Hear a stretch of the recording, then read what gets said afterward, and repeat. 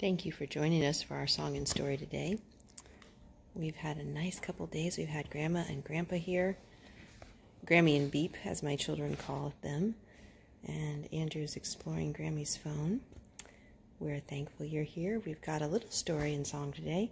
Not a whole lot. Nathaniel's up playing with Beep, having the time of his life. So Andrew and I are doing the story today, aren't we, Andrew?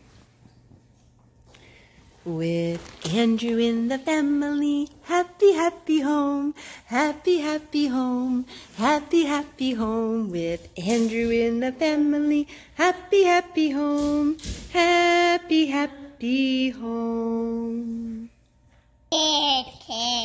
So we went to a consignment sale yesterday, and I got the kids some new books.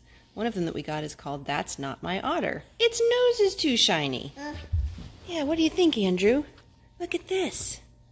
Yeah, look at that. Yeah. I know. Look, look, look, look, look, look. Do you see that? That's not my otter. Its nose is too shiny. Hey, Mom. That's not my otter. Its paws are too rough. Yeah, look at that, Droodlebug. Oh, let's turn the page. That's not my otter. Its ears are too fuzzy.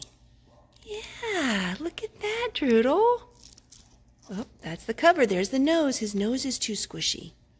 Yeah, let's look at another page.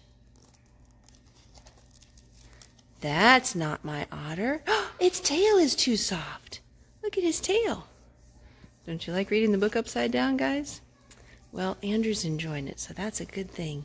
He's just starting to become aware of books, and that's not my otter. Its tongue is too smooth. And then he has other things on his mind. Well, at least you get to see the book right side up.